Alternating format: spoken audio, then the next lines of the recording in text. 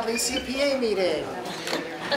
Thank you everybody for coming. We have broken our record for the number of requests at a single meeting. It's great to see so much use of the CPA mechanism. Don't worry, we have more than enough money to cover everything. All right. Okay, so that's not an issue. Okay, this is a way to start. Let's dispense with the approving of the minutes and get right to work. Any objection? All right. Last meeting we took the smallest requests first, so I thought this meeting we take the biggest requests first. And I think that's Kestrel's, right? Yeah. Should we have there's two, right? Should we have a rundown of how much money is available to spend before we? Thank you, Edwin. And should we please make them understand that just because we have the money doesn't mean that they're going to get it? Yes. Everybody hear that? Okay, but it's not like we'll have to pick and choose between you. That's what I meant. All right. Oops, where was it? How much money we have? How much money we have? $1.9 million. $1,994,128.37. I made some copies if anybody wants. I'll take it. Great. This is Thank a you very much. interesting document. Oh, This one. yeah. Yes. The one that you make Yes. copies of. Yeah. Okay, so we received $115,775 from the state, $133,192 and change. I'm sorry, could you just... From, I'll give this to you. Okay, thank you. And $25,000 in interest. So we are doing all right. So we have a state match of over 40%. Yeah. Good. Yeah, because we're in the sweet spot. Good. And what was the figure that we had to spend? Second page. 1.99. I see it. Got it. Yeah. And I think they all total up to less than 600,000. I think I figured it out roughly. So even with our 600,000, floor, we still have it. Okay, yeah. But it depends on each account. Because we can't yes. take out of historical money for land acquisition. Right, but we can take it out of the general fund. Right. Right. Okay. So let's see. Speaking of which, open space is zeroed out. Historic has 112,284. Housing is 153,995. 1.18 in the general fund. 1.8 million. Yeah. You say. Soon we'll be talking real money. All right. Any other questions about the treasurer's report? Okay, who's here from should we do Nabala first or Caesar first? Whichever one you want. Shallow? Yeah. Thank you. Shallow first? All right. Where do you want me to stand? Somewhere where the camera can see. You sure? This is the one? Yes. That camera over there. All right, so I know some of you, but not all of you. Well, just about all of you, I guess. My name is Janice Stone. I'm the conservation agent for the town of Hadley, and I'm going to present the project. Kestrel's the one who's putting it forward, getting things rolling, but we thought, we definitely supported it, so we felt we'd bring it in under Conservation Commission request, and we are contributing to it as well. So you've got all the materials. I'm going to keep it short because I know you've got a lot of things to look over. Shala is 170 acres off of Commons and Shattuck Roads, and it's one of the largest unprotected farms in Hadley. It's adjacent to two conservation areas, and that's the two Kodak areas that are in Amherst as well as in Hadley. And it's also next to 4 APRs directly, and it's also in the general area of a bunch of them. Here's my quickie additional map. Shala is the red area, the pink are conservation areas, and the oranges are APRs that are in the area. APRs being agricultural preservation restrictions, where the landowner sells the development rights to the property, but he holds on to it, he or she holds on to the property and continues to farm it, to lease it, whatever they're going to do, but it has to remain in agriculture. So that's what we're trying to do. Is there's this big block of agriculturally protected land, but we've got a big opening, big hole right here, and Shala has been a project that has come and gone quite a few times. Negotiations have gone forward and then dropped, and we're really hopeful this time, and Kestrel's really moving on it and working with neighbors, and they can explain more about sort of the coordination of funding that they're working on if you want. What I'll just tell you is that the whole project that we're talking about is $720,000. And out of that, because they're not going through the federal funding of agricultural preservation restrictions, which might take 3 years, instead we're just working with the state, with the Department of Ag. So the amount of money that the Department of Ag is giving us is less than what it would normally be because it isn't including federal money. So we're getting $360,000 or 50% from the Department of Ag. At least that's what we're expecting at this point. So that leaves $360,000 that we have to try to come up with. And so what we've come up with now is we're requesting $210,000 from CPA. I didn't know if it was open, if there was any open space money left still, or if it comes from the general fund. That's why I left it a slash on each of those. And then we're contributing $150,000 from our transfer development rights account and from our land conservation fund. I'm sorry, who was we? Sorry, Conservation Commission. Yep, so that together, so it comes out to 21% of the mix comes from conservation and 29% from CPA. Which like I said is larger than usual just because of the way this APR is being put together with the, without federal funds because of the delay in federal funds at this point. Is there any way to get those federal funds in a future date? I don't think so. And I don't know, Mark Wallace is here from Kestrel. I don't know if you have any other questions sort of like that you want to ask him. Well, Yeah. when you finish. I guess I'm done as much as, you know, I like I said, I know you have the maps and everything. I did do one more map because I hadn't actually shown it. I don't know if it's that important to you guys or not. This is the Shala area. This is the conservation lands in pink and purple. And then these are all APRs, including one that isn't on the state list, but we have it in town, Tudrin. And then this area here, all of this that's in green hatch is natural heritage endangered species area. I don't know if it's a turtle, a frog, a plant, or what it is, but a good portion of that, almost the entire piece, and certainly almost the entire part of Hadley's piece is in that. So it has potentially at least some habitat, but a lot of it is already being farmed and continue to be just the way it is now. Any questions? Is all of this in Hadley? The part that we're doing, there is some, this is the town line here, so there is some in Amherst, and Amherst is dealing with their CPA committee to get funding for their portion.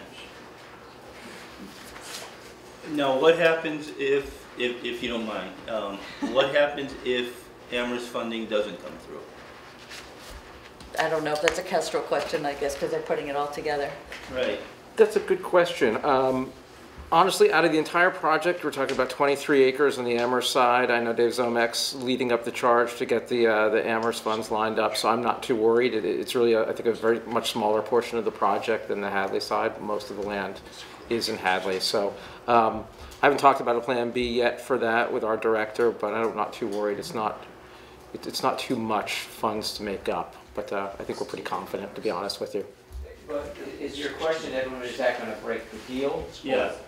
So that's, I don't think so. So the deal is still being worked out actually right now with the landowner. We have an offer in, it has not actually been accepted. We expect it to, to have a word on it before the final CPA vote in Hadley.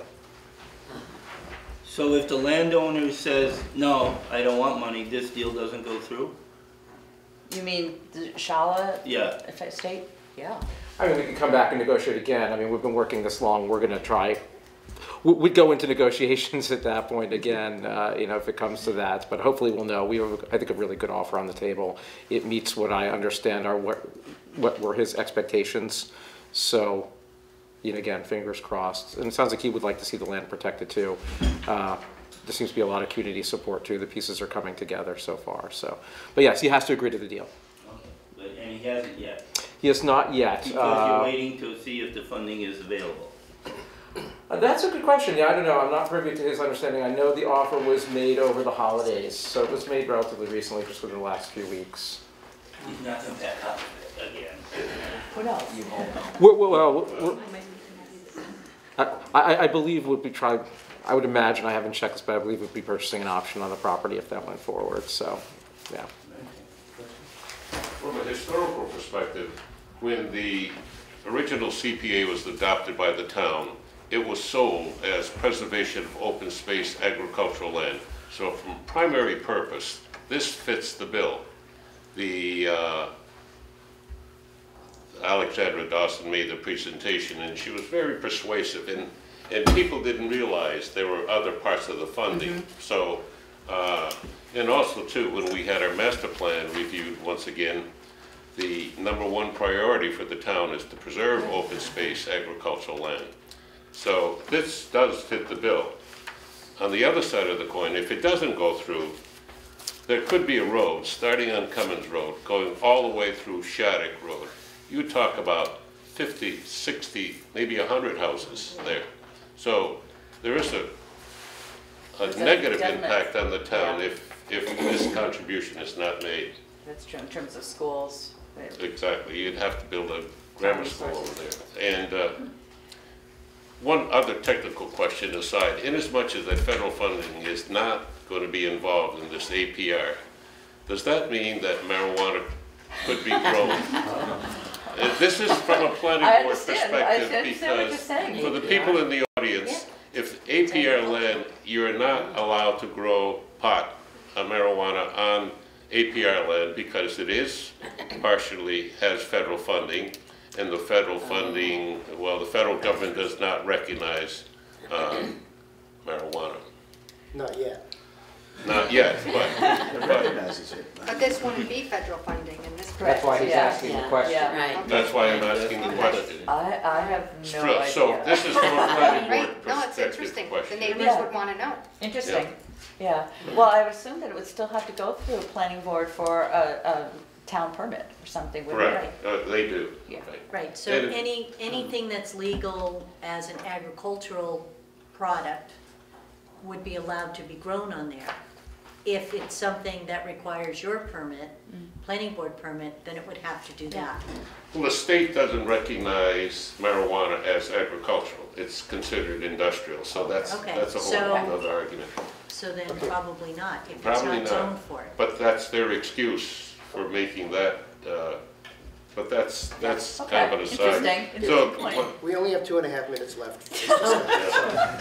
You have something else? Yeah, so the access to this is off Shattuck Road, right? Not off Cummings Wait. There Road. are two axes. There are Yes. two One on ways. Cummins? One is down next to Maple, I think it's Maple Line Farm, right down there. Okay. Yeah. oh, no, but And so is there a road that goes in there or from Shattuck? there Probably is. an access. Okay, I don't know, because I haven't walked it. Mr. Chairman, I'd like to make a disclosure, please. I have worked on this property prior to knowing that it was going to be Oh. subject to APR, so I just want that out there for the public to know. I've surveyed the property. That's good. Again, prior to this, it was for another purpose, but Is there a road that goes into there is a Shattuck? road that comes from Cummins Road. It's Farm Road. Uh-huh. It goes into the property. And what about from Shattuck Road? There has to be There's something, access. it sort I of think looks like there's, it. yeah, doesn't there's it? definitely access over there. I don't know if Yeah. there's a farm I think road it's or just not. a farm. But I'm gonna imagine there is. So this can remain agricultural? It's not gonna be landlocked? It would have to remain agriculture, and part of the APR always requires that you have legal access to the this property. is, Okay. And now, is, somewhere in here, there was a, Kokoski wanted to buy part of it. Right. Yes, do you want to explain some of that? Well, I understand what Yeah. that's all, so, to, the question about Cummins Road, if what Kokoski was interested in is gonna come to fruition, he was gonna buy all the frontage on Cummins Road, but give a right-of-way for farm access to the back. So just so that's understood. I think, is that still I believe that's still how it, you, Correct. Okay, any other questions? can we email you in the course of the next 2 weeks if people have Yeah, other questions? sure. Okay, yeah, because we're not doing any votes tonight. Nope, that's fine. Okay. Okay, All right, nothing further? all right, thank you. Thank you for having us. Thank you. Who can do that? Thank you, Mr. Chair. Paul Pfeiffer. I'll maybe step forward so you Could you say your name again? Sure. It's Paul Pfeiffer, P-H-I-F-E-R. Is this better? Oh, I'm going to bring this up. Sure. So I've been here before. I wanted to first off say thank you to you all. In May of 2017, the town voted to support $400,000 for the Hopkins Athletic Fields proposal, which you all had supported, so thank you very much. I think one of the things I wanted to mention today is that we're moving forward. I think we might need to ask for an extension on the expenditure for money. No, I think you've got another year. Got another year, okay. Yeah. So I just wanted to give you an update and also come back and say we're asking for a bit more to get this finalized. We've had a lot of very generous people come forward with some donations, and I think we've got enough to get it all together with your all's help. And I want to just give an update on where we are and what the next steps are. So here's Hopkins Athletic Fields. This in the dark green is this is a multi-phase project. This is our first phase. So originally from CPA, we received several thousands of dollars to redo the design. That's been done. We'll talk about that in a second. So we've parsed it out into 2 phases. And so what you see here is a new baseball field, a new soccer field in the middle, and a new softball field. Essentially doubling useful fields that we have now. An additional thing that we have here is over 2,000 feet of an asphalt walkway for public use, ADA accessibility, emergency vehicle accessibility, to be finalized with the second phase all the way around. Also some place that the kids can use with our growing cross-country team. This allows us to not move kids off, as we have been doing, either to the Hadley Elementary or the Young Men's Club, so everybody can practice together all at once. So it's a really, and this is land, as you know, that is now in agricultural use. So we put it to it's an intended use years ago when it was purchased to make it a full agricultural field. So far, in addition to the $400,000 from CPA, we've raised an additional about $8,300 of donations from a local bank, from private donations. Share the Love, the Subaru event, PTO, or Hadley Mothers PTO, was awarded that as well. They are committing at least $40,000 of that to this project. Previously it had gone to the elementary school, now they're doing it to the Hopkins. And the trustees have also been very generous. They've donated at least $100,000, if not up to $150,000. They're just discussing whether to do, in addition to that $100,000, an additional $50,000 if we can match it. Well, we've suddenly got the Subaru PTO money, which hasn't been finalized, but the Share the Love event ended in December. We're hoping to get that money soon. I just talked to PTO the other day, and they're feeling very comfortable that it'll be at least $40,000. So I feel we've got at least another $200,000 lined up. Couple that with the $400,000 we have. The new bid, though, is, of course, these things are never what we thought they were going to be. Turns out the water management on this site is very complex, with some of the state rules about wetlands, and everything is being drained over to this area. And so the design actually took longer than we thought. The actual build-out is more expensive than we thought. You have in your packet a cost estimate. What I'll note is that to reduce costs, we've removed the $99,000 fencing that was going to go along here.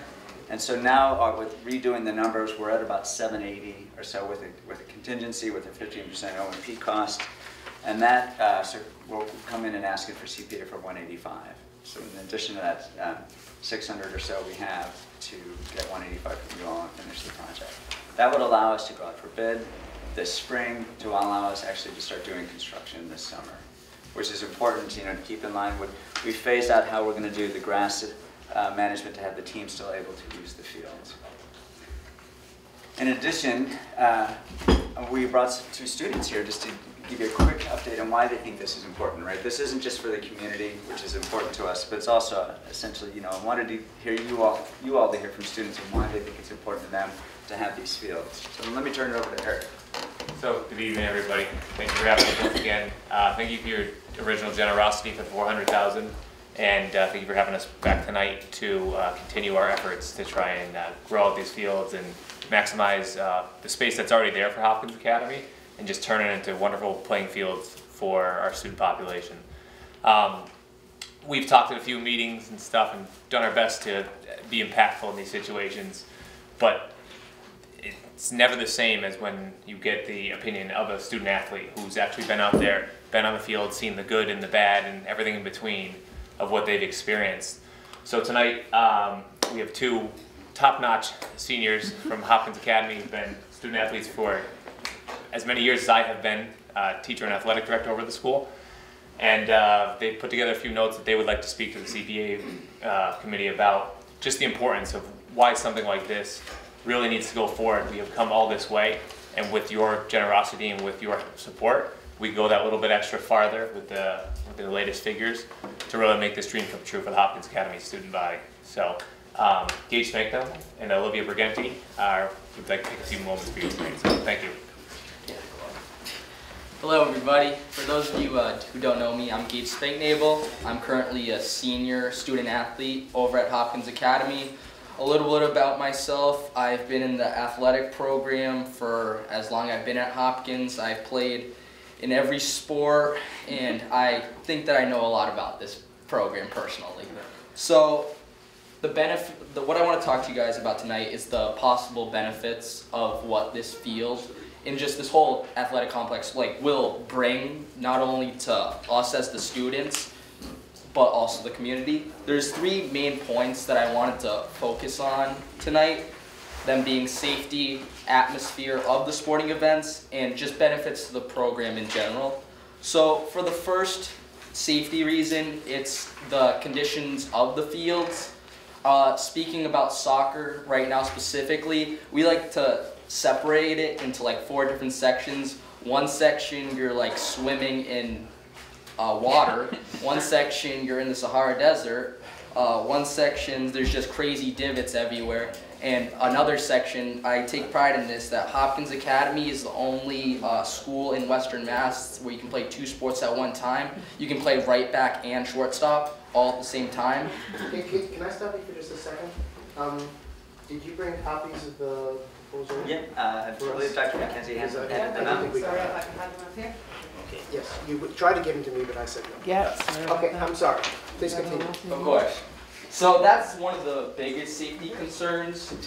But another one is off the field, not including just the students. It's actually the fans. Currently, the field is, the varsity and junior varsity fields are perpendicular to each other. So when a JV game is going on as well as a varsity game, which it does mostly during the season, the fans are seated right here. And I don't know about you guys, but I'm not sure if I would want to sit right in front of possibly somebody taking a really hard shot and hitting me and somebody in the back of the head. So that's just a big safety concern regarding the field. So another big point that I wanted to make was the atmosphere of the soccer games, baseball games. So whenever you go to a opposition's field, you want to feel, or you're at home, you want to feel good there. You want to feel excited. You want to be proud for who you play for. And it's I'm proud of this field. Yes, I am extremely happy of Hopkins Academy and this athletic program, but this field and just whole redo of it will just re-energize the program, in my opinion. It will bring more people to the games, which leads me into the last thing, which is benefiting the community as long as the program itself. With this new field going in, it will bring, like I said, a bunch of more people who maybe never attended a Hopkins Academy soccer game before or a baseball game. Just by a show of hands, how many people have been to a Hopkins Academy sporting event such as baseball or soccer in the last year? So as you know, if we have, it's not necessarily fun for the fans as well if you're sitting on the baseball field in the dirt, in the cold. So this project will be extremely beneficial, not just for the students, but the whole community as a whole, and bring us together. Thank you. Thank you. The first applause, the CPA speech ever done. Hi, No pressure. yeah, that's fine. Let's take it first thing. Sorry. I'm Olivia Briganti. I'm also a senior at Hopkins, and I've also been in the sporting programs for my whole time at Hopkins. I'm going to be talking to you more about the standpoint of the softball fields, just because that's where I've had most of my experience. So one of the first things I want to talk about is just how this would improve the appeal and the look of the school and the fields. As Gage said, when you go out to play your game, you want to have pride in where you're playing. And just to be able to have a whole new setup and to just be like, show off to your opponents what you got. It would feel really good to have this new setup and just to, again, like he said, energize the program and all the players. The safety issues that I found in the school and on the fields, especially in the JV softball field, which is now in the back corner. The dirt can be very dusty and very rough, and when you're having young players sliding on it, it can be very dangerous to their legs, and if they don't have protective sliding shorts on, that can be very damaging.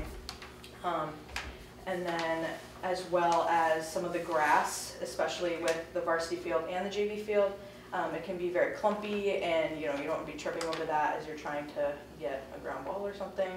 And especially, I played third base for a good chunk of my time there. Right behind the base, there is this pretty large hill, and when a ball hits that, it's pretty questionable where it's gonna go. So you gotta take some guesses, and you don't want to be going up for a pop fly, and you don't know what's going on in the ground below you, and you have to worry about like running into the fence as well. It's pretty impressive if you catch it, but you gotta watch out for that. And then one of the last things I want to talk about is the track edition, or the walkway edition that we were going to put in. This would not only allow the cross-country team to have an area to train that was off of the grass, the bumpy grass that is currently there, but it would also allow them to be out of the way of the other teams, because right now they're just running around the perimeter of the fields, and this would give them their own space where they're able to practice, and I can't speak for all of them, but I just thought I'd throw it in there for them. And this would also give the soccer, softball, and baseball teams a place to train and condition so that they're not just running on this uneven ground. And yeah, that's pretty much all I have. And yeah, this would just be a really good morale booster for all of us in the program, and this would just mean a lot to the students that are here right now. So thank you. Thank you. Any questions? What would this do to the budget of the school committee? It fix all those fields up, and in there they have to be maintained. Right. Yeah. Is there going to be an increase of X? Annie or Eric, do you want to weigh in on that? Yeah, we had talked about this at one of the previous meetings or one of the town meetings. So what we're doing here is we're creating more fields and more space on campus, which means we don't have to shuttle off campus, which is an additional fee that I've incurred in the last few years. So we either take that through our contracted transportation budget or out of my athletic revolving budget. So by allowing more space on the field, allowing more teams to stay on campus, I don't have to pay that $75 to $100 a day or either the entirety of the spring, depending on how the days go and the weather, or in the fall, because we either use the elementary school or the Young Men's Club to shuttle students to their practice sites or game sites for the spring for baseball. So we'd be saving there. So when we did a rough cost estimate on what it would take to get, Mr. Mish would need a new mower, which he had already was getting towards needing a new mower anyway, so it wasn't directly related to the project, but we kind of looked at it in the same vein. It about evened out. It'd probably be a little bit more for the upkeep of the fields in the long run, but to pay a little bit more and keep everyone on campus nice and safe and in a better area, and to have brand new fields, I think is worth the added slight addition to the maintenance costs. Also, there's the last paragraph of the proposal that I got online. My printer was being persnickety. There's an issue with a portion of the land that's in one of the corners of the land, and then if that's not resolved, you're going to pull this at town meeting. Is that correct? So there's an in contention. Others in this room can maybe speak to more than a little third of an acre right here, 1,700 square feet.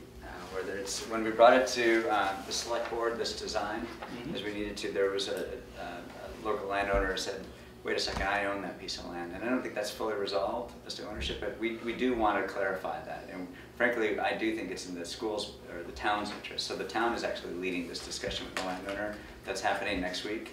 A member of the planning board will attend, a member of the school will attend. It's a very important, of this sort of whatever it is, 80, 90 acre project, that third of an acre is actually very important because all the water is draining there. And as we talked about previously, moving into that ditch. And complying with the state rules, that there's some mechanisms of drainage that are important to that. So yes, we do think it's important to get that. Right now it's in mixed use. Sometimes it's farm, sometimes it's not. So yes, our hope is that we would be able to secure that. The town would be able to secure that land. And I just wanted to bring up a point. Last time we came with the other proposal, the overall proposal was less because whoever had made the document for us hadn't built in a contingency, the 10% contingency originally, which is one of the reasons we're coming back. So that use of that 10% is technically an unknown, as well as this. So there's a few variables on why we really needed this 180,000 to finalize. To be clear, we're not asking for this additional funds if we were to actually end up purchasing that third of an acre, if the landowner was willing. We're not actually asking for these funds to be used for that. Yeah, I just wanted to talk to the contingency because that's now built in. It wasn't built in the original cost, but it's there as a safety net in case the project goes over. So we may not end up using all of the 180 if that contingency is not used. Yes. If you do not get this fulfillment of your requests, what are your options? From your committee or from the landowner? From our committee. Well, we'd have to go back to fundraising. We'd have to raise the money. I mean, we need this money to finish phase 1, so we'd have to find other ways to get it. Could you eliminate certain things? I remember when we were involved in a discussion, the netting or something was eliminated because you didn't want the request to be too large. And yeah, we could. There's always that possibility. For example, is the irrigation system still in? It is, and that is actually at I think what's the cost of the irrigation? $65,000. $65,000. $65,000. So for multiple reasons. One is to reduce maintenance costs, right? Our advisory board, when we put this together, which included Dan Markowski from UMass, the heads of the grounds there, he recommended yes, you have it. The designers strongly recommended yes, you done. Their concern is that you would put you would invest in all this without irrigation, and that you would essentially not have the turf you need. That it's important to invest the $65,000 and it'll pay dividends in the long run. And in some of our other contributors that we've talked to, like the trustees, were very concerned about if you're going to go in, make sure you go in with the right investment. So spend a little bit extra money up front, which saves money in the long run. And they said to put it in afterwards would be astronomical compared to putting it in while we're doing it. So would the project die if you don't get the recommendation at the town meeting? Well, I wouldn't say it would die. I'd say we'd have to go back and find other funds. I don't think we'd necessarily lower our costs, but I think we have to keep fundraising. And we've been pretty successful so far for raising 20 to 25% of this overall cost of $780. Then we would have to go back and raise 30 to 40%. It would be difficult. It would be difficult. Question? I just wanted to point out that I am a high school soccer official, and so I've been to every school in the Valley, Hampshire, Franklin County, and I do believe that the irrigation would be appropriate. You're going to spend all this money to fix these fields up, and then if the conditions aren't right, the grass is going to go, and then the fields turn into who knows what, basically what they are now, and there's nothing better than playing or officiating on a nice field, so I would be wholly in favor of the irrigation. It's important. Just curious, did you have to go through the town or DEP to get the permitting or get the allowance for the water for the irrigation? I know Have you looked at that? There's already a well there that when they had redone the soccer field, this was before my time, but this is what has been told to me. The varsity soccer field was redone at one point, and they tapped water, or they tapped the well over here, and they had actually a big cannon at one point too that was used again before my time. So the water source is there, and it's already been drilled, and it's just sitting there. Okay, you may want to look into what permitting aspects, because when you withdraw over a certain amount of water with a well or a municipal system, you have to get a permit from DEP. Okay. So I do know DEP and DPW have all reviewed these specs and have approved. Okay, okay. But I can inquire with that specific. Yep. Okay, thank you, I appreciate it. Any other questions? Well, I was just wondering where the bleachers were gonna go. So So yeah, they would go, Are they They're still- removable or what? so yeah, no, they wouldn't be, they would be a permanent structure, but the final placement of them, they're not on here. yeah. We kind of have some wiggle room. It's something I talked to the designer about, depending on where we wanted the track. I was talking to the designer about how far back do we want these things. So there's plenty of space in the design to adjust the fields a little bit, kind of moving here or there. Do you know what I mean? It's like you crunch them in, provide more room for the bleachers while still maintaining plenty of room for the track that goes around. So the fields don't have to be exactly in these spots. I was almost thinking there's wiggle room to pull them in a little bit and put the bleachers here and here and here and here. So then there's a little bit more space and safety to the side. I mean, currently, our bleacher is right in, as soon as you hit a foul ball, it's right off the side of it. So it's right in the wheelhouse. This would be so much of a better option, back and almost behind the dugout or the backstop, which would be new and modern backstops. So they'd be bigger and they'd be able to stop more of the deflection of foul balls. Yeah. I mean, typically you have home and visiting bleachers, and I will note, I think it's, we would commit to not using CPA funds to put the bleachers and asphalt, You have 10,000 here. because I think, I'm not sure if it comports with the CPA rules to purchase structures like that, yeah.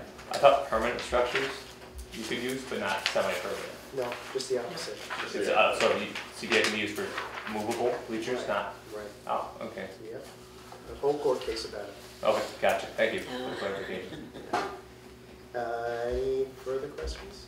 What's phase 2 gonna be? Well, glad you asked. It'll be the redoing of the soccer fields and there you go, baseball fields. A key thing here is we're going to turn the baseball, so currently the baseball field is this way. Turn it 90 degrees and face this way. A practice field here, this is just really unused right now. Redoing of that field that Olivia had mentioned, this is where the hill is, it's quite dangerous actually. And then the finalizing of the track all the way around. Will the upper soccer multi-purpose field there, will that be far enough away from the walnut trees so that the walnuts won't fall on the field? Yeah, well, the walnut trees, they're right here. The field's actually farther back, closer to, it's really close to the line, as you know. Mhm. So this is actually, by expanding the fields out and taking this room and swinging it that way, you're getting it much farther away from the walnut trees, which have been cut back multiple times, but they keep coming at me. And I'm out there with a little cross stick every day, taking those in. And another thing that's nice is we would have two fields that are moving north and south now. This east and west field, the sun really gets in the goalie's eyes. Yeah. So thanks for your previous support. Will you be back before us, money for the next phase?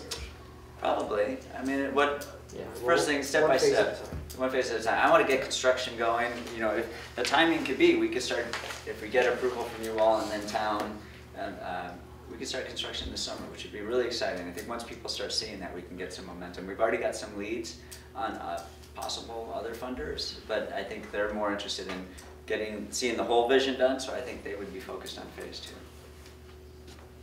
Okay, anything further on Okay, this? so this is in addition to the money previously Correct. granted, so you're Yeah. asking, there was, 185 more. this is 185,000 more, Right. in addition to the 400,000? Right, and the Okay. 200 or so that we've raised outside of this. Right. So if you're looking for a 20% match onto that 780, we're saying we're approximately getting 25%. Right. And then if there is an issue with that lower corner, Right. Or we'd have to come back and talk to, we'd have to figure out the next step. I'm hopeful that, like Kestrel is with Amherst and that piece of land, I'm hopeful that we can find resolution here to this 17,000 square feet, this third of an acre that's not heavily used. Is it possible that it might be resolved before town meeting? Yes, we're meeting with the landowner next week. With the town and the planning board, and school. Anything else? All right, thank you for coming, Thank you. especially to the student athletes. Yes, thank you very much, Gage. Well done. I want to thank you guys for coming and hope you speak in favor of the article at town meeting. That would be great. Thank you. This is like more than watch out.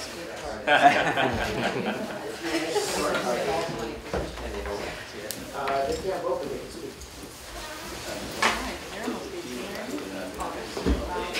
Depends when they turn 18. Okay, who should we do? Well, we'll sort of take them out of order. Okay, we can use Nibala. Okay, Nibala next. I mean, what needs to happen is the town needs to take that land by eminent domain. I don't know if it is or not, but. Back again. Welcome back. Yes, I'm back. Janice Stone, Conservation Commission. And That was the biggie. the Nibala project request is more typical of what we've done before. It's another APR, agricultural preservation restriction. The Nibala property is located off of East Street. I gave you this map before, but I didn't have the streets clearly labeled, so it's right off of East Street. It's just north of the Young Men's Club, for those who happen to know where that is, and just north of Bay Road.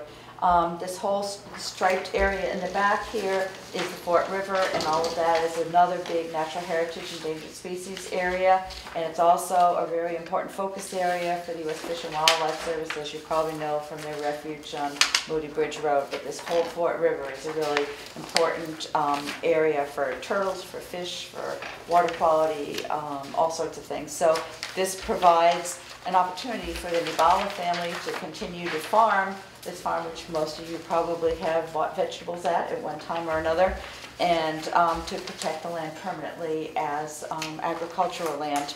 So it's, how many acres? 38 acres of prime farmland soils, and the total cost is going to be $660,000. So sort of similar in cost to what the Shala one was.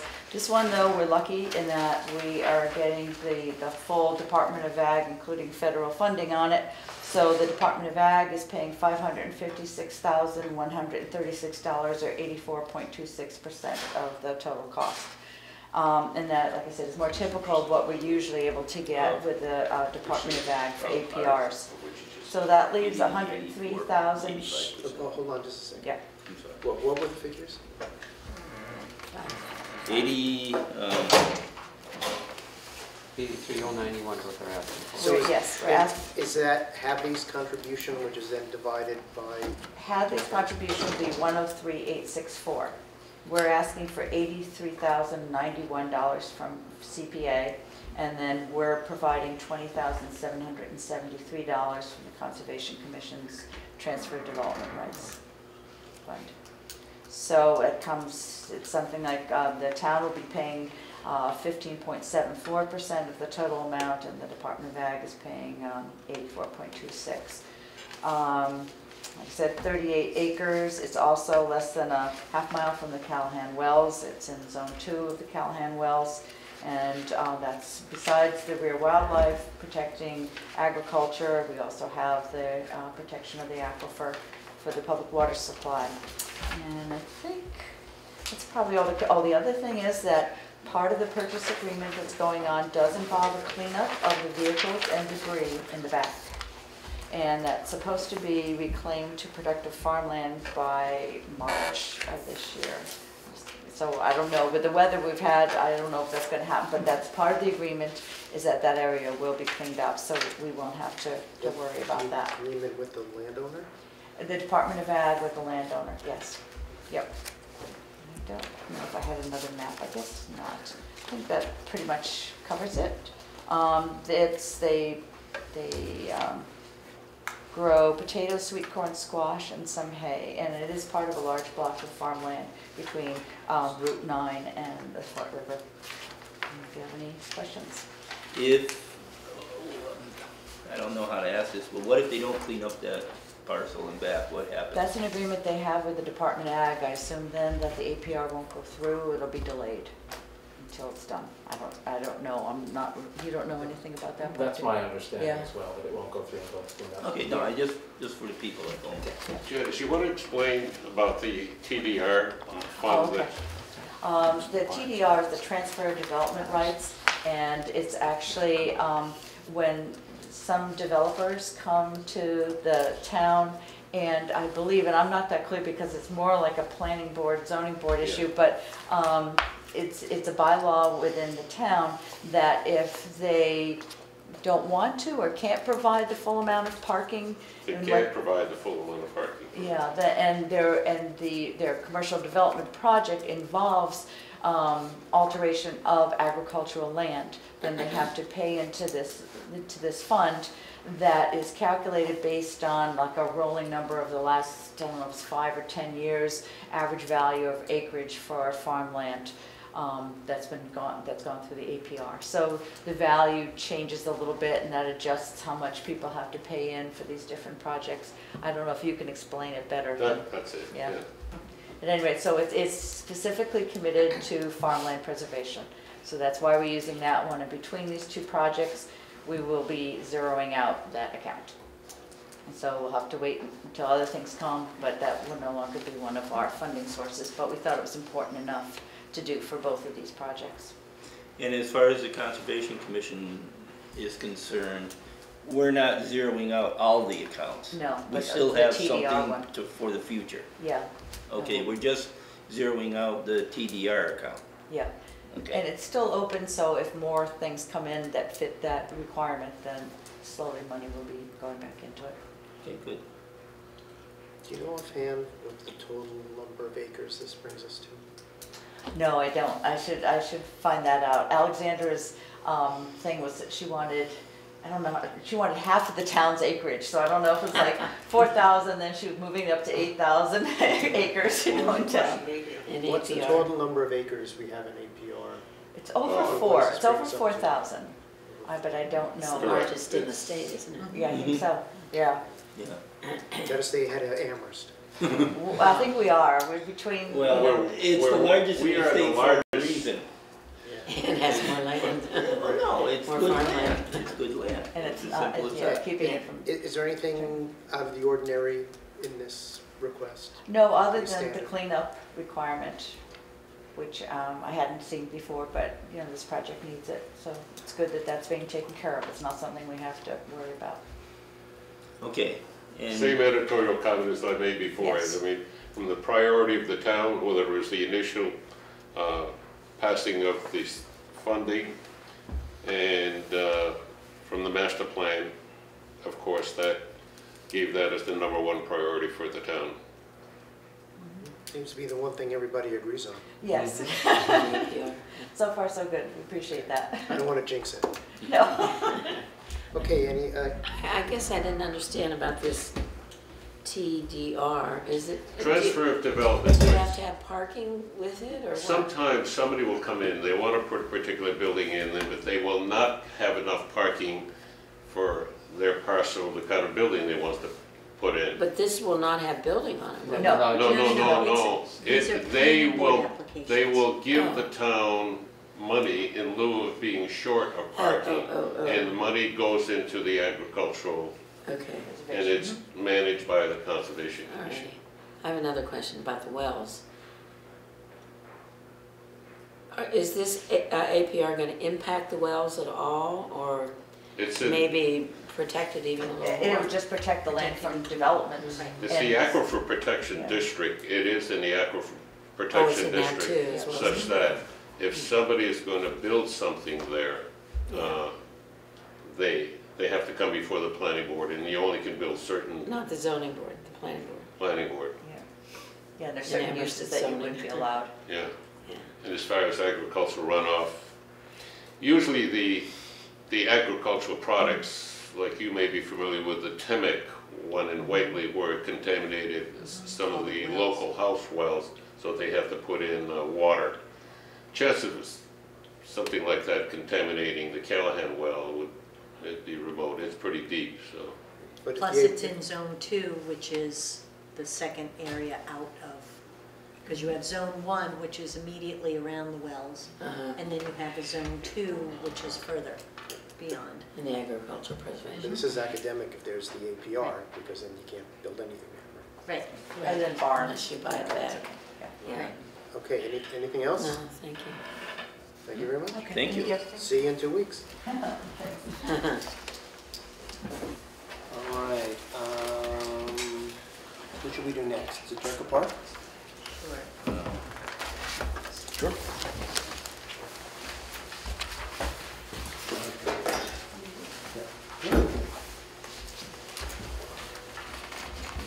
All right.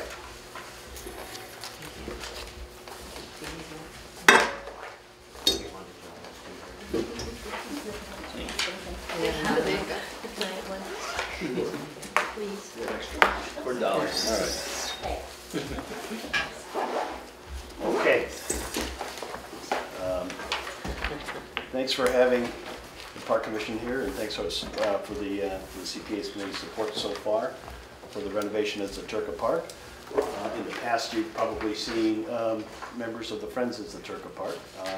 Right now, that committee, that ad hoc group has diminished to the last one moved to out of state to be with his family. So the commission has kind of picked up the slack at this point. We are in phase 3. And we are getting close to wrapping that part up. What was encountered late this summer and this past fall was, even though there were test bores at the beginning of the project, we encountered a fair amount of buried stumps. That's what you told us was there. Those weren't stumps, those were trees. Yeah, I was Those were gonna say, trees. not quite stumps. They were actually, I will have to say that I was impressed That is at the, it's coming down here, at the Is this a- size and the Wow. condition of which these things are doing. Are you selling them? Is this a new revelation that everybody knew there were stumps there? They just didn't know So what it was. Location, yeah. they did, before the project began, they did test borings to attempt to locate them, and they couldn't find them. So it wasn't until they were doing this particular part. So basically, we can see the heavy equipment way up towards the front, not way out in the back, is where the stumps are. It actually happens to be underneath an area that was planned for the playground, as what happened.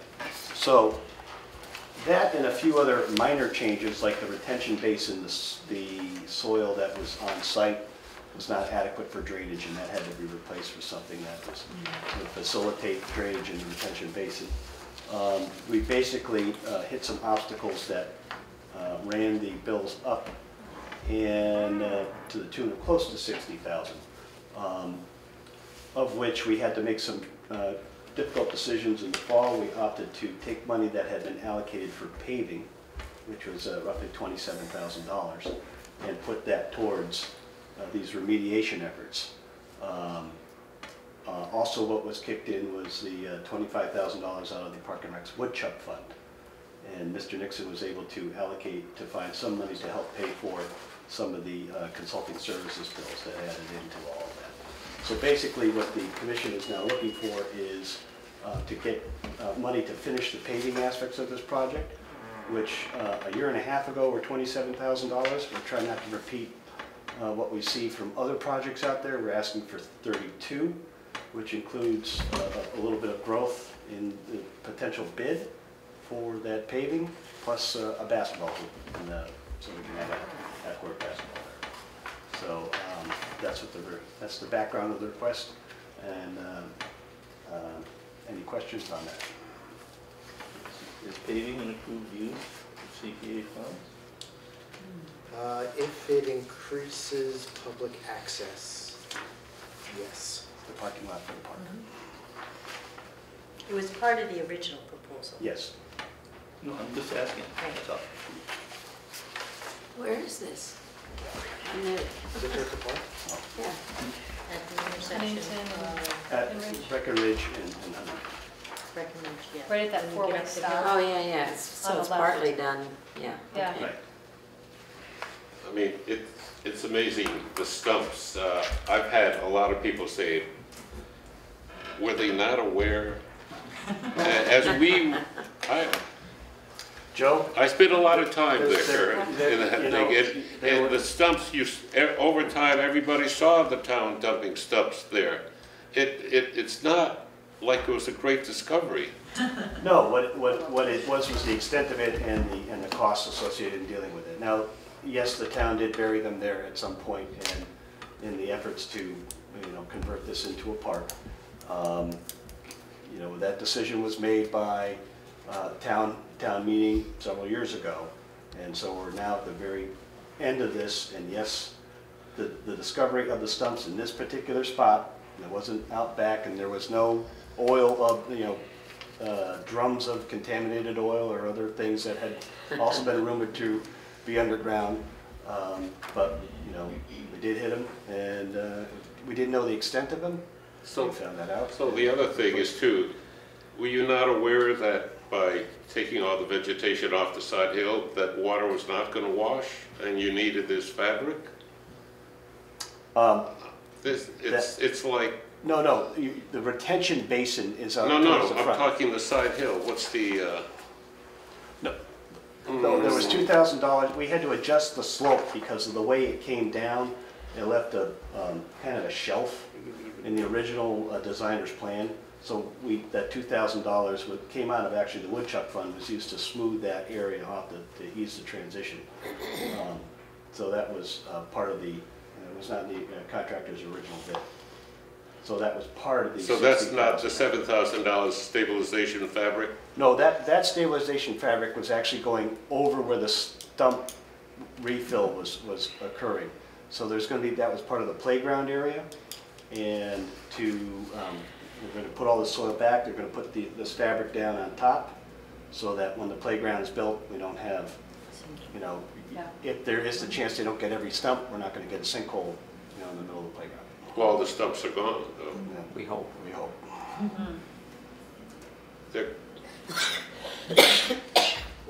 I mean, certainly, I still have reservations. I mean, to spend that amount of money for, what? What's the total amount going to be? $213,000? Charge the town. Everything's expensive these days. Everything's expensive these days, and many projects come out to be more money than anticipated. I mean, In perfect fact, example. almost everything. Look at what Hopkins, It seems, their project came in Well, 400, then they came back and it said. seems this is becoming a pattern. We'll have to discuss that, with our committee. And people are not willing to say, look, let's eliminate this, eliminate that in order to get the project completed. It's easy to say, give me more, give me more. And that doesn't seem like a prudent way to plan. Right. Okay. But I do understand that when you're doing projects, sometimes there are unforeseen events that happen. Yes, stumps were there, but where they were located wasn't accurate. What you found was different than what everybody thought was there. So, I mean, it's a project, it's gone 2 phases, it's in its 3rd phase. I mean, I look at it from the standpoint of see it through. What would be the repercussions if this money wasn't approved for the park? We'd be struggling to find a way to pave the area, not only for parking, but also part of the paving was the path, the lower walking path. So, we would have to attempt to, we had $25,000 in the woodchuck fund, which was used out of reserves that we were going to hope to spend for additional aspects for this park, maybe add some features to it, but that is gone. So now we have to reconsider how we're going to spend it. I mean, there are. Well, have you spent the entire $40,000 that was going to be allegedly raised by the people in the area that wanted the park?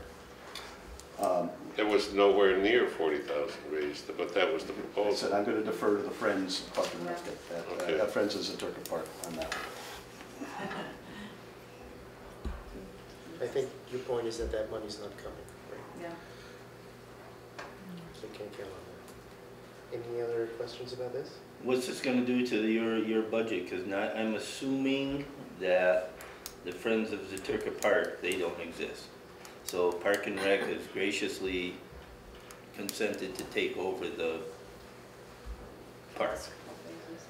Now, I'm assuming a park is gonna require maintenance. Right, and that's been Is it- discussed with the previous DPW director, so. Right, so are we looking at as everybody in this room is a taxpayer, are we gonna end up paying more money for maintenance of a park that they already paid for? They're gonna be paying twice. Well, there was some level of maintenance before. We're gonna increase. Yeah, but that we a little never bit. talked about that. There was a level of maintenance and it kinda got pushed aside and forgotten about. And my concern is that you be honest with people and just say, well, we know it's gonna cost to plow it, it's gonna cost to maintain it, it's gonna cost to empty the trash barrels and stuff like that. Right. Is that gonna come out of the DPW budget? Is it gonna come out of the Park and Rec budget? It has in the past come out of, been services by the DPW. They've been mowing the lawn, and there's been, we're adding a little bit of plowing to this. Question is whether or not, how open are we gonna plow that parking lot in the winter anyway? There's always a stress for any applicant. They know the lower the amount they ask for, the more likely they are to get it. Yet, if there's a problem with the project, they have to come back and ask for more. So what do? Do you ask for more the first time, or do you, and so you're stuck kind of, And if I can share my, experience from my previous seat on the building committee, that batting average is fairly high. Part of the problem is that projects increases, others might agree, it's roughly, I think the figure is roughly 2% a month. That's what they're calculating now. Number that I've heard bandied around. So you get into some of these projects, and as we get into delays, what you were bid on 2 years ago, and by the time you get the bidding process and you come to town meeting, you get it all approved, and you start, that could have been 24 months, and in that time, the costs have gone up, and suddenly you're not getting the same value. And you have to wind up coming back to back up. And that process takes some time. So you don't want people to hedge too high with a contingency.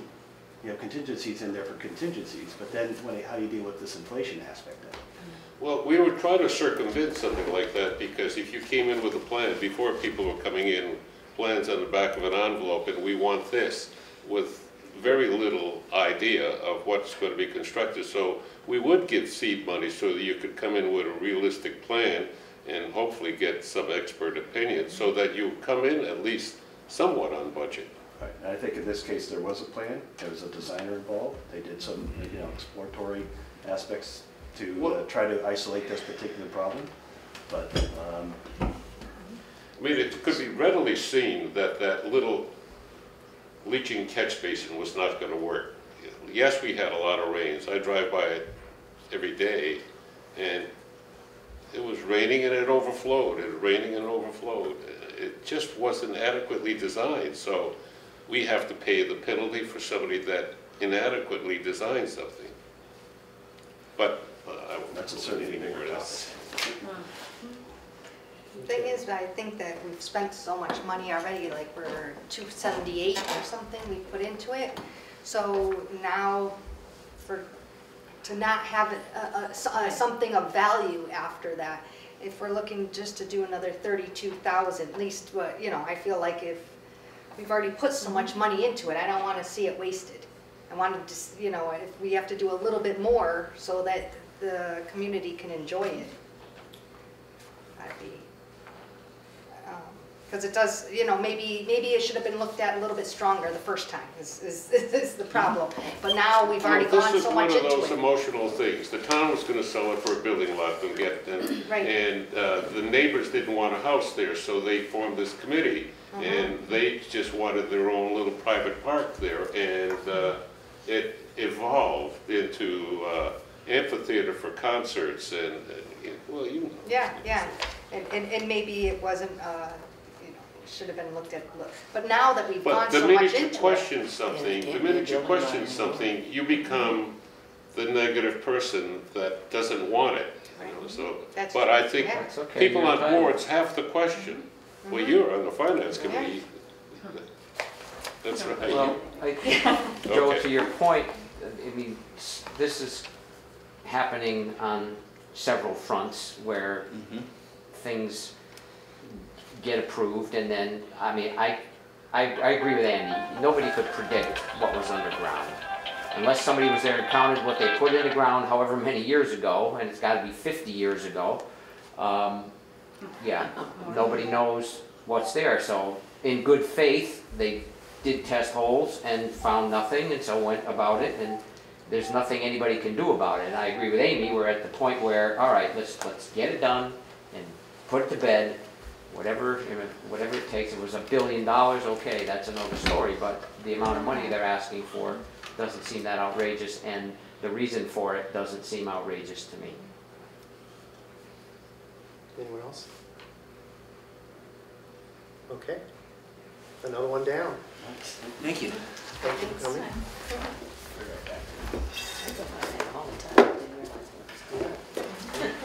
Does that bring us to you? Are you next? No. Yes, you're next. I haven't got your list. We don't have a list. I don't have your list, I've got my list. Okay, 9 code form. My name's Peter Blady, 144 Mount Warner Road. I know about a Can you third say of your you. last name again? I'm sorry. Could you say your last name just so? Malpeady. Thank you. Peter. Okay, 144 Mount Warner Road, which just happens to be the old Zaturka house, for those of you who've been in Hadley for a long, long time. I'm a member of the Friends of Lake Warner, the board of the Friends of Lake Warner, and I'm here representing the board. The board unanimously supported what I'm presenting tonight. There are 2 proposals I'm presenting, 2 applications I'm presenting. They came out of a set of 9. We basically narrowed it down to what we thought was most important. I'll take the one I do believe is most important first, and that is the COLA form. I spent a couple of hours this afternoon analyzing rain patterns last year. We had 6 to 8 different occasions where we got over 1 inch of rain last year, which resulted... Oh, yeah. Yeah, ruined the crops. And it also raised coliform levels in the lake severely. My bad, I didn't realize until the middle of December that we have no plan within the Friends of Lake Warner to test coliform in the lake this coming year. So the first thing I've done, the first proposal here is a simple test program where we sample the water basically at the boat landing and test it, and if it's nasty, we post it. And it's a matter of public safety. It's not a continuation of previous programs that we've done, which have been scientific monitoring, trying to scientifically characterize the lake. This is simply a matter of public safety. I hope that at some point during the year, we will have regular funding for this over the coming years. And I'm hoping that I'll be able to turn around and say, okay, we're going to turn back that money to you. I don't know if that's going to happen, it's not a promise, but we need to permanently fund, Friends of Lake Warner needs to permanently fund this somehow, because it is a matter of public safety. If Ed should get it into his head someday that he wants to go jump off the lake and skinny dip someday, that lake can be pretty damn polluted. My daughter used to, so. And it worries me. We also have other issues with the lake that involve safety, and this is just part of it. Because of warming and whatnot, we're getting increased levels of cyanobacteria. We've had a couple of blooms. That basically means we have to shut the lake down, or at least put a red sign up and say don't go in the water. So. You still can be used for fishing? Well, don't eat it. Eat it. I wouldn't You can eat- fish. You I can fish all wouldn't eat you want. anything you caught in North Hadley Pond, to be perfectly honest. You can fish all you want, you can't eat it just by statewide prohibition. We've known that for years and years and years. Have you actually seen people swim in there? Yes. Oh, yeah. I've been here for 33 years and I've swum in the lake. So, I don't swim in the lake now. Right, there's always, yeah, and there's always non-intentional swimming Yeah, from boaters. yeah. Unintentional. Where are you gonna monitor the coliform? Pardon? Where are you gonna monitor the coliform? Right there at the boat landing. That's where most of the activity is. That's where people go in. That's where you come up and you pull up your trailer and you take your boat out. So you're not gonna go all the way upstream like you were No. previously doing? No, we're just gonna walk into the lake and walk in about this deep and go like this with a container and take it up to Greenfield and have it tested, get the results the next day, call up one of our members and say, go down and put a green or a yellow or a red sign up on the bulletin board. Well, the monitoring in the past, I mean, you were kind enough to share some of the information with me about the coliform. Yeah. And you said it was alarming, and then I went online, and 5 Mile Pond and Springfield had the same level, UMass Pond had the same level, so it was not just unique to our Lake Warner in certain areas. So one of our test sites. Are you being overly alarming, or is there some? No, I'm actually following the law. I'm literally, the EPA has standards of, But 5 Mile Pond, for example, is, people, they swim in it still. Right, but they have to test it and they have to post it, whether or not it meets those standards. If it's 5 Mile is a public beach, right? I think so. It is, yes. So if it's a public beach, the City of Springfield's Board of Health has to test it and post Well, it if it's going to be open. Because If it's going to be open, legally, if it's going to be open to the public, it has to be tested. Any place where a community allows people to swim. So assuming the responsibility of Lake Warner, we're the you stewards. don't have any provisions to fund this kind of, Not you're currently. assuming some of the liabilities as well as some Absolutely. of the benefits, so it's like an insurance policy that As I say, it slipped by. We didn't realize it. We've been tootling along for 3 years with coliform tests and everything else, and I got to looking at something and I said, my God, we don't have any program for next year. So that's it. Any prognostication of why this isn't a Town of Hadley budget item? Nope. Why are we going to have no idea. CPA to fund this? And if it's such an important section of the town? Probably because it's been forgotten and nobody, it would be up to the Board of Health to do the sampling. If the town was going to take it over, technically is the boat ramp owned by the town? Is it? I think so. Is the boat ramp a The boat legal ramp is access? owned by the town. And because it is, how big is the water? Is it more than 10 acres? Oh, yeah. So it's considered, it would be considered a great pond? No. No? It is a great pond. Why? It's not a pond. It's dammed. But it's still, It is So they would considered still a great- consider that. erroneously great pond, Great right? pond? erroneously labeled as a great pond. It is a mill pond, but it is under Mass whatever General laws, and regulations is it's over labeled certain- as a great It's pond. considered a great pond. So it has certain things that are required for it. So, I think it just comes down to that no one in the town ever thought of, oh, this is something that, people use it, but I don't think anyone really thought, oh, we should be testing it. Yeah. how many years will this cover? One. And hopefully not even that. Hopefully we'll find a And if you better don't, way to do this. if you don't, you're gonna come back to us? No. No, I mean, this is a one-shot deal as far as I'm concerned. I'm not going to embarrass myself. Come back here. I'm embarrassed enough. Okay. I'm not going to come back and ask again, but this is a stopgap measure that I personally feel must be done as the steward of the lake. We owe it to the public. And I would imagine that you folks doing it would be less expensive than if the town had to do it. Oh, yeah. In terms of labor and, I mean, I'm sure the cost to get the water sample is probably the same no matter who gets it done, but the friends are going to donate their time and effort to it, so it's definitely gonna cost less money than if the town were gonna do it. Well, I mean, if the town was gonna do it, they would just add it onto someone's route because they sample for coliform all over the community. So they would just add that as an extra stop. But you have to absorb the cost of getting the test results for that one as well. Which is nominal at best. It's like I mean, the town usually has a contract with whoever they're doing the test with. So X number of tests, you have a blanket cost. So it may actually be cheaper.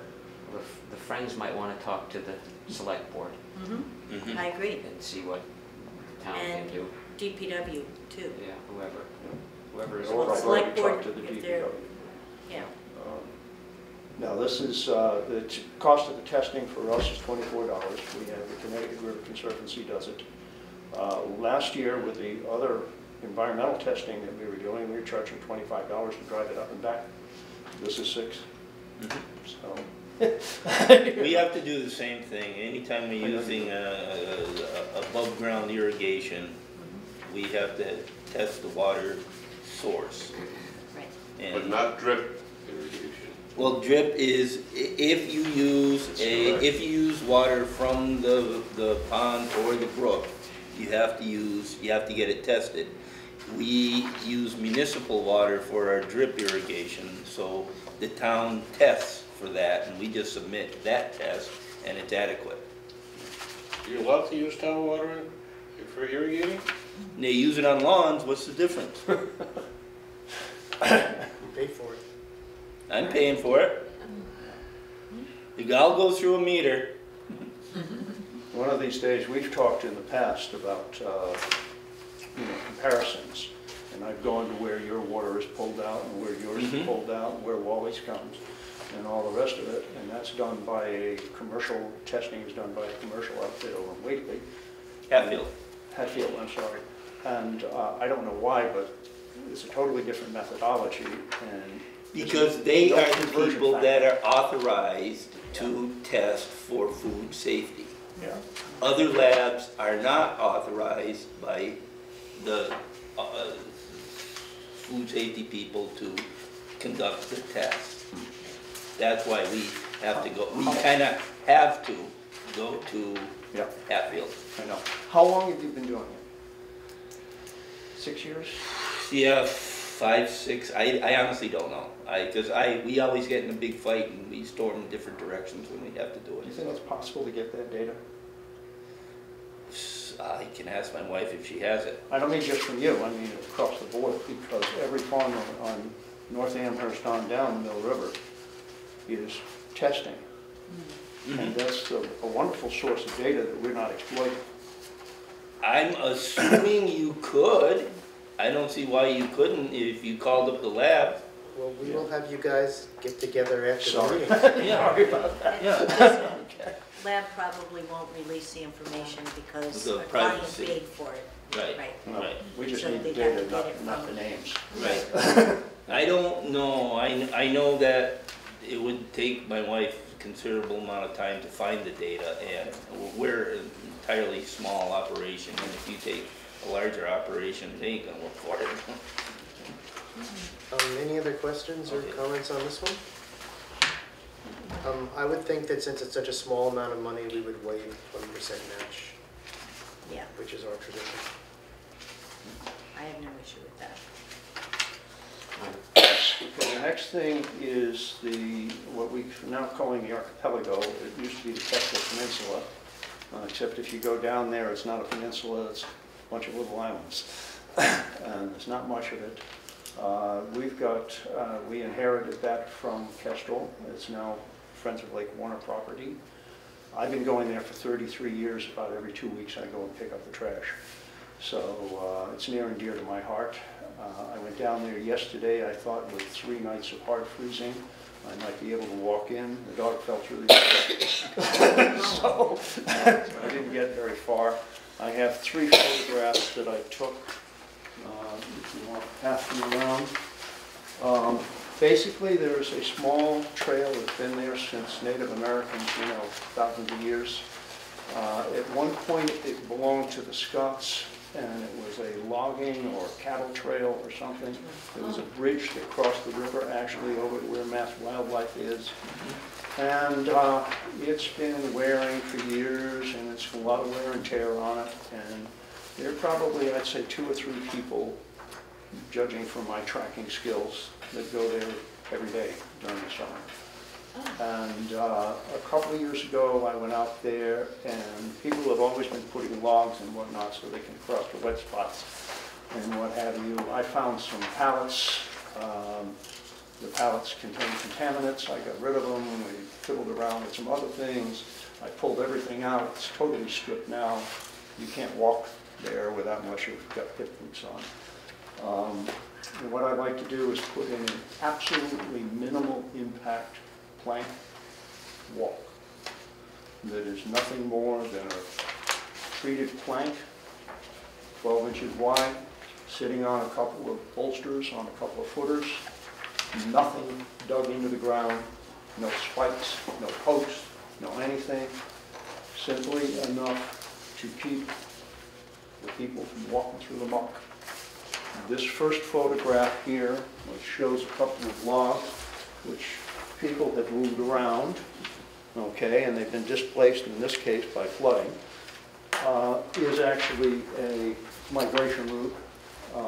I suspect, I do not know this, for wood turtle, but I have observed other turtle, including snapping turtle, etc., and other animals running right up and down that wood path.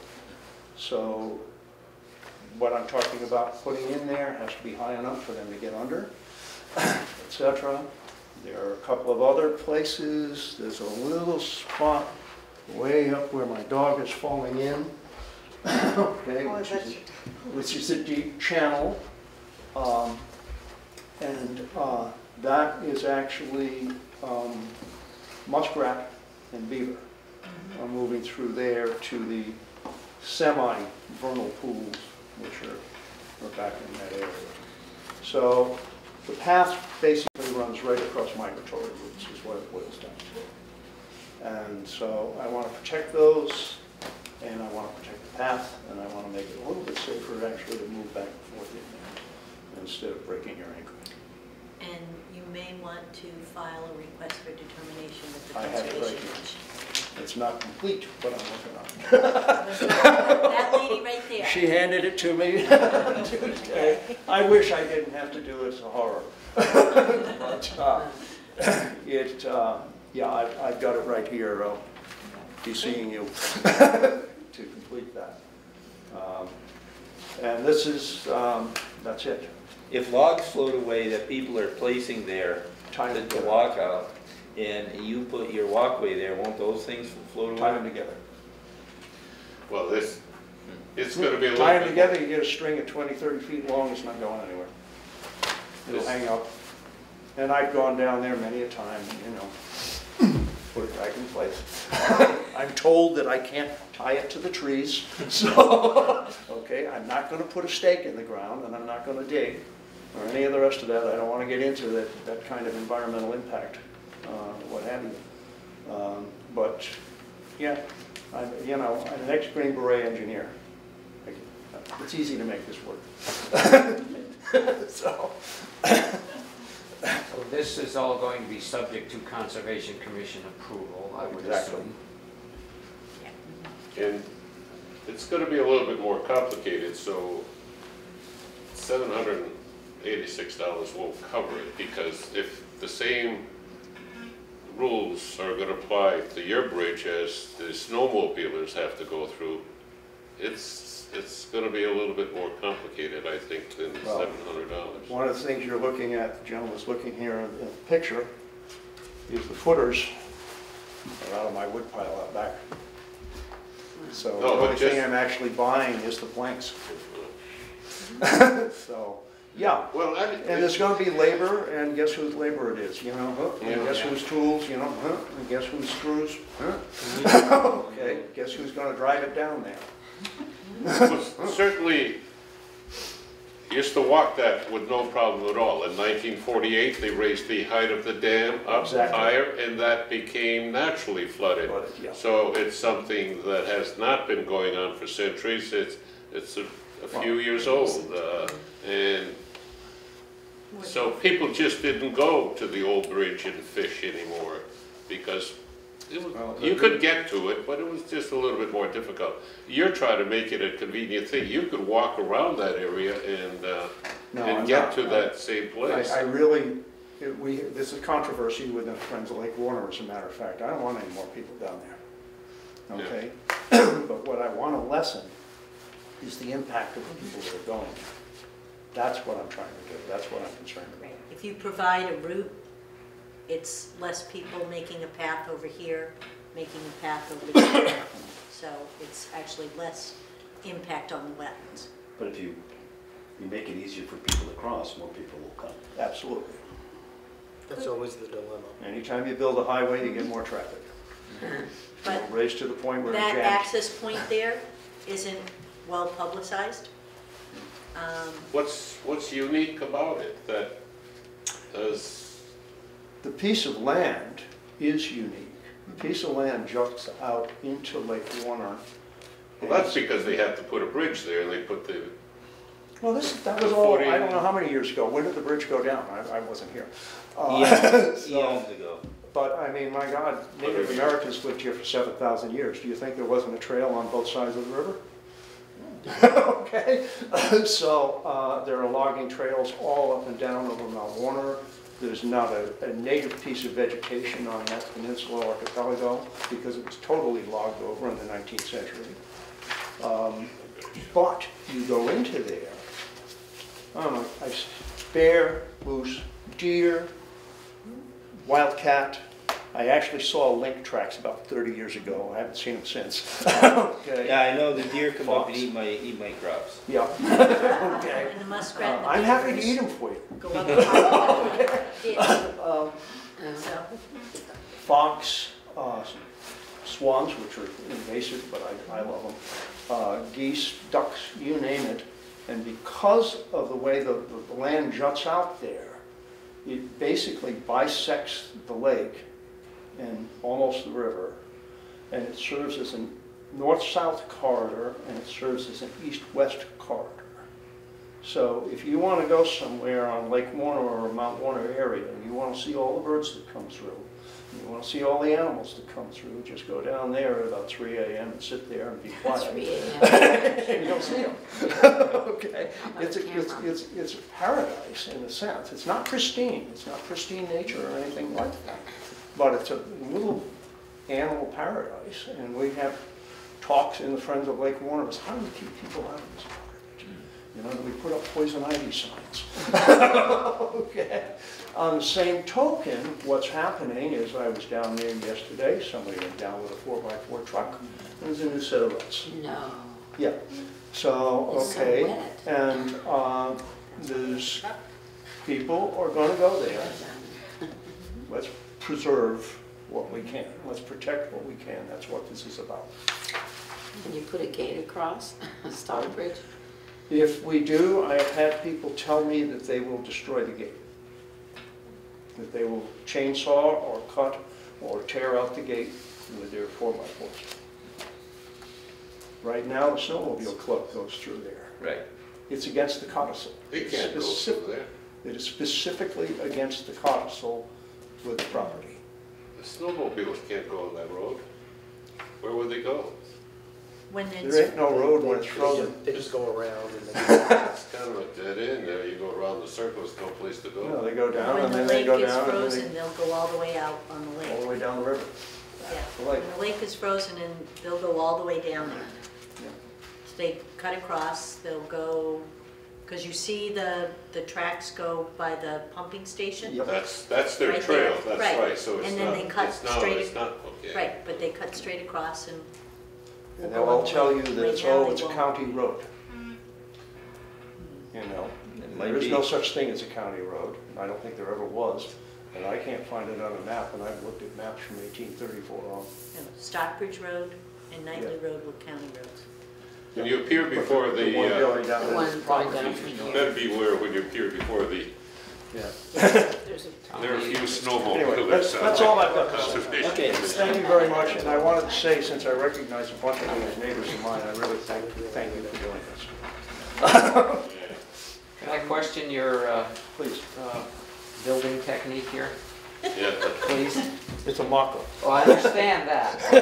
If this is a 2x4, for whatever you call this, 2x4 by 24, that's what you're calling your footer, Yeah. and then how long is it going to be before that rots and everything collapses? If I use treated, which I prefer not to, it will last forever. If I use what I have, which is right there, that is a hardwood off of, I believe, oak pallets Okay. that I've salvaged off, and I figure 6 years. And it obviously has to be maintained. And I've actually, you know, you can question my budget and whatnot. I basically budgeted it for 6 years. And to Joe, your point, whether he needs more money or not, he's willing to tell us that he needs X amount of 2x12s, and he's gonna provide the rest, so that's all he gets. If he That's gets all it, I'm that's asking. all he gets. Yeah. If he wants to put in all the time and effort, and Yeah. then amen to him. Yeah. This is my fun. What I do for fun. How many separate sections are you talking about, and what's the total? I have to read it. 750 feet long, It's 250 feet 31, worth. 31 2x12 by 8s. 31 2x12 by 8. Yep, and there's a whole bill of material right there. Okay, so it's pretty small. Yeah, It's I'd pretty like it to be small. smaller. Yeah. You know, if I don't have to use it all, absolutely. But also a good possible pilot project for other. Oh, there's lots of areas those. that are I've got an friendly 18-page for public planning use. document for that area. So, we inherited it with I was the a only one to really do that. lovely In the package, area. environmental package from Kestrel. Mm-hmm. And,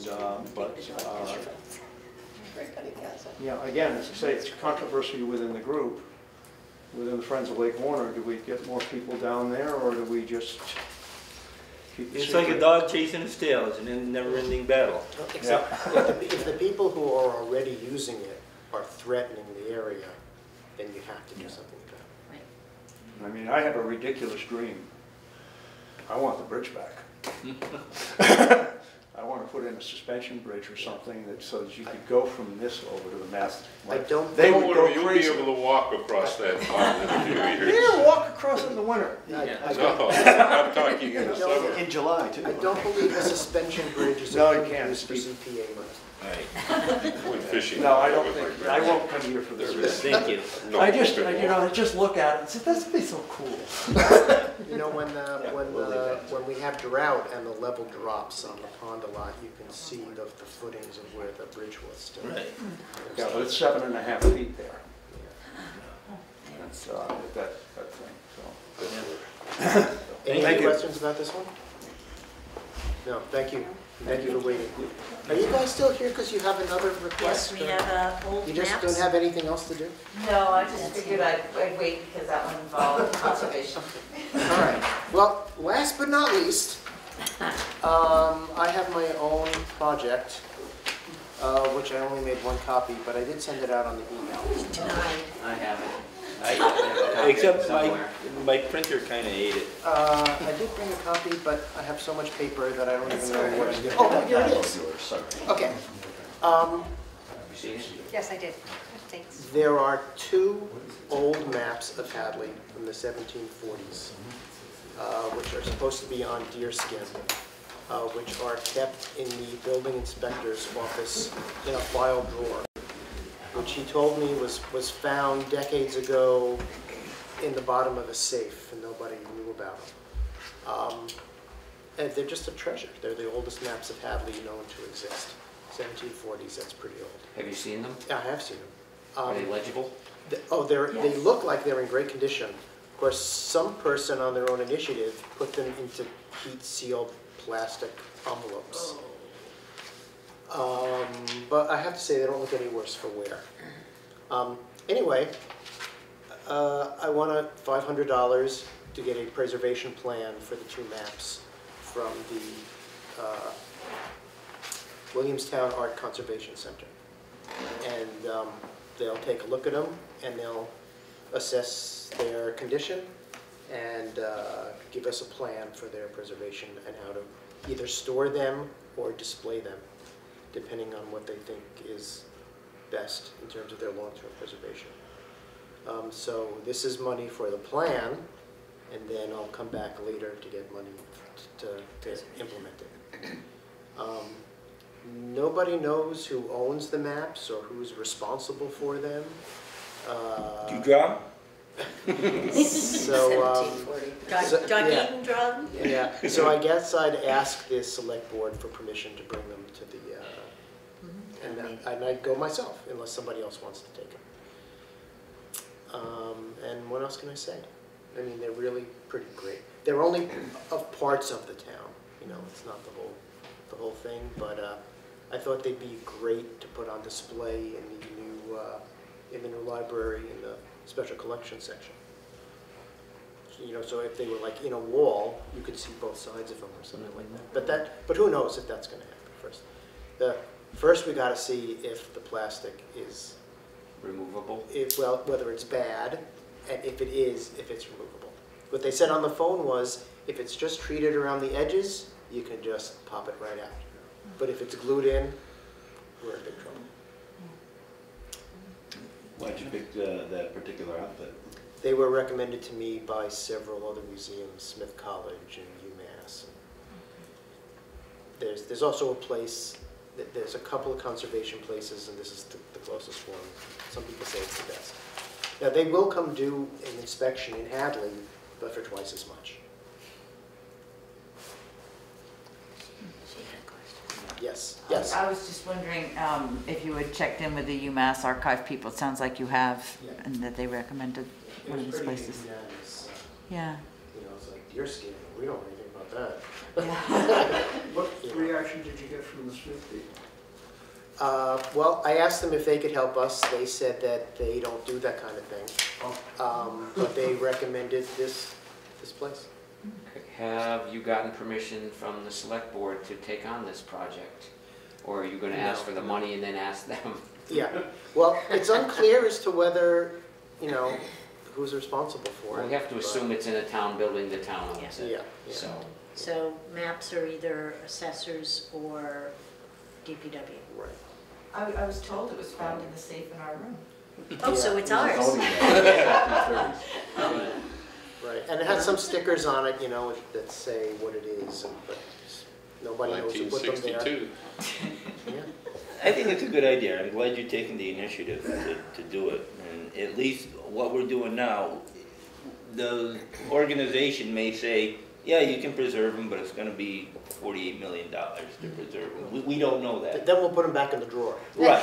Then we'll put them back. Well, we should find out more about them and find out what it's going to cost. Well, that's exactly the That's what purpose he's. of us Right, well, wanting I to think do it this. would behoove you to go talk to Mr. Nixon at least. and Oh, say- I've already spoken to him. Okay. Yeah, and Tim Neipart, and we had a meeting, and we're the ones, they came up with the 6 goals, and Okay. they're all for it. No, I feel better knowing that. I didn't Okay, want I to- should have said that. to, You have a Spring I've comment? collected maps all my life, and there are ways to do this. I mean, even if you can't remove the plastic, you can seal the whole thing in an acrylic. And it's not hideously expensive. And the ideal thing to do is to remove the plastic, seal them in nitrogen, blah, blah, blah. But, you know, back them up with non-acidic paper and blah, blah, blah. But this is everyday preservation. Libraries go through this. And I'm hoping if this goes through, there might be other historic relics in town that we can, you know, help preserve for the future. Where would these get shown or displayed though, that would be safe? He's saying in the library. I'd like to have them in the new library, but. Okay. No, excellent question. There is a little controversy within town. Where do you store these things? Have the historical commission, the library doesn't want them, so that's a very good question. Yeah, well, I've talked to And everybody says the library doesn't want some of this stuff, and then it goes to the historical. People have asked me, you know, is there room in your tobacco shop for storing some of this stuff? So there is a bit of a controversy. They can hang them in my office, Andy. Right. Yeah, Well, that would be great. I talked to Patrick and the library committee, and they're interested in it. No, I think it's a great idea. Stuff like that it just doesn't come around, and that is, I've never seen or heard of any maps being drawn on deerskin. Right. So I think that's very interesting, and it should be preserved. Well, I would suggest that you go to town hall and take a look at them, because they're pretty cool. Well, we don't want too many people to be looking at them because you want. Erase that one. Well, only because the more you take them out and expose them, the more you have a chance of damaging. Right, they did take them out for the 350th celebration, Oh, but somehow I missed it. I guess we all did. Yes. So you're requesting $500. So you're going to be the contact person for this specific project? Yep. Okay. Yep. You know, Unless unless given the cost, we can waive the 20%. So that's very generous of you. So he doesn't need a vote to do that. My contribution will be I won't charge for Do that at the gas. next. So we'll have to vote on this before the historical commission sees it. Right, we have to find We're out. the last Tuesday of the month, When's our Right. next meeting? 2 weeks from now, right? Okay, well, if you guys Last vote no, Monday, Oh, I won't do it. No, they'll vote yes. Okay. I already let them know. Well, we can always put contingent upon Yeah. approval Okay, I think of the that's it. historic. Right, So, Any Okay. other questions about this one? thank you. How big are they? They're 47 by, 46 inches by 37 inches. So about half the size of this table. Nice. Yeah, they were nice. You can read the names of the people and Wonder, Yeah. what kind of ink do you suppose they used on deerskin? you know, is it deerskin? You know, a lot of people say, you know, what everybody says it is, and then when you Maybe it's look at it, bobcat. it's not what everybody says it was. Maybe it's a So who cow. knows? Yeah. A Holstein cow. Right. Okay, well, thank you, everybody, for your support. okay, so Oh, we yeah. need an, oh, We're not going to we go- vote on it. We're not going to vote on it No, today. but before we go, I have two other things to report on, or three. I think we might need a third meeting to do some committee business, to finally vote on the plan, you know, on the CPA plan, and just to talk about how we want things to go in the future. So think about that. Everybody except for me on this committee is on 2 town committees, and you're so dedicated that I don't want to make this a regular thing, but I think it would just be good, you know. I think it's a wise idea. So think about that for next week. I also had a meeting with Jennifer and somebody else at Town Hall about hiring a minutes secretary. And they think it's really possible to get a part-time employee of the town and just add hours on top of that. Would they transcribe a recording? They would transcribe them, they'd record them, they'd help with the filing. You know, it would be Filing is in 25 desperate hours- need of 25 hours a year. being done. And we could use the, our, Administrative what's it fund. called? Administrative fund. This is always a concern amongst many committees. The planning board, we used to take not copious notes, as we're doing here, we just take basic headlines, what was presented. And that seems to be adequate. And if people wanted to question in more detail, we are always on television, so that can substitute. I'm sorry, can you? But from the finance committee, if every little committee now wants another secretary, that's gonna be, because obviously the planning board's gonna ask for one, the zoning board of appeals is gonna ask for one, and so, how many? I mean, we don't do it, we don't have these minutes for the finance committee. Exactly We right. only list what the vote is. Well, yeah, the building committee, we used It to is just nice to have take these minutes, but it doesn't happen. Right, a I recording, agree. and then somebody would then, boil down the highlights, so to speak, Yeah. from the recording, or take notes during the meeting, and So long as every meeting is taped, that's fine, but if it's not, then, well, Well, do you have to get the word by word? I haven't made a decision, obviously. I I'm don't just- do word by word. I'm just giving you an update, because we've talked about this in the past. Right. And hopefully we can discuss this at our third meeting. Right. Um, Could I have a recap of, we're looking at, the Chalet APR is 210,000, Oh, this is good, thank you. correct? Yeah. Wait a minute, let me see if I, let me make sure I got, Just no, under the 10? yes, School. the school, 185.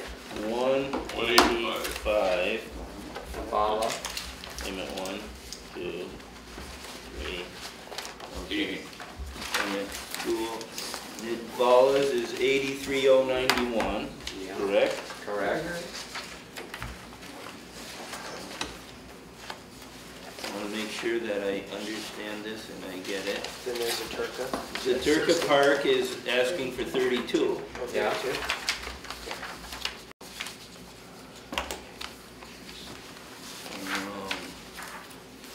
Two-thirds, like one. Chloroform monitoring is asking for 810, correct? Yeah. That was four. No, 310.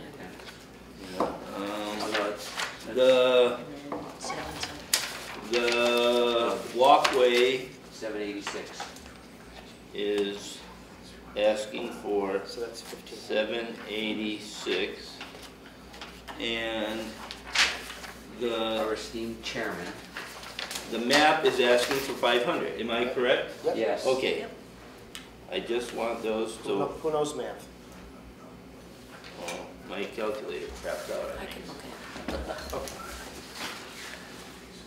210, 395.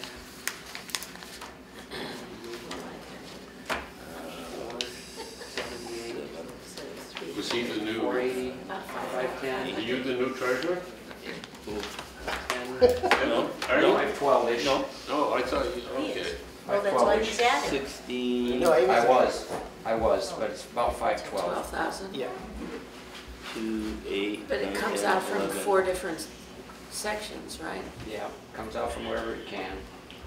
We'll, Well, you know what, Andy? we'll knock that out. When you were, at this, administrative meeting you're talking about, Yeah. I would like to discuss our $600,000 holdback. Okay. And any topic, I think, Should be more? fine. No, it should be none. What are we holding it back for? At the time it was established, there was rumors that the CPA fund, why do we need it? So there was a concern of it might end. So we wanted to have some money available so that if it did end, there would be something there. And it doesn't mean that that can never be touched either. Right. It was a But I mean, two-thirds committee vote. Is there a contingency on it right now that if we spend whatever we've got and we're into that holdback, can we vote to spend it? Two-thirds committee vote. Okay, 2/3 committee vote can access that. all right, then I'm okay with that. I $600,000. just didn't want it to be untouchable. No. No, it is Doesn't touchable. seem Right. Actually, what the committee did, the committee didn't do what it wanted to do. We had double that amount. So the committee said any expenditures over 600,000 have to be by a two-thirds vote, which is not any amounts that put us below the 600,000. So that's one of the things I want to talk about. Okay. But so far, we haven't had any projects over 600,000. And hopefully we never will. That's a lot of money. That is a lot of These money. soccer fields will be. Well, Well, right. don't forget we Third got, time's the charm. phase 2 or phase 3 to go through. Yeah, yeah. Well, a lot of their phase 3 is not approved use for CPA funds. You know, like the hot dog stand and that kind of thing. Anything else before we go? No, so we're planning on coming back 2 weeks from tonight We to are. vote on these, Same which exact is time. the 28th, am I correct? 28, yep. Okay. Is that the sole purpose of that meeting? I wouldn't say that it's the sole purpose. If you have other things you want to talk about, I'll put them on the agenda.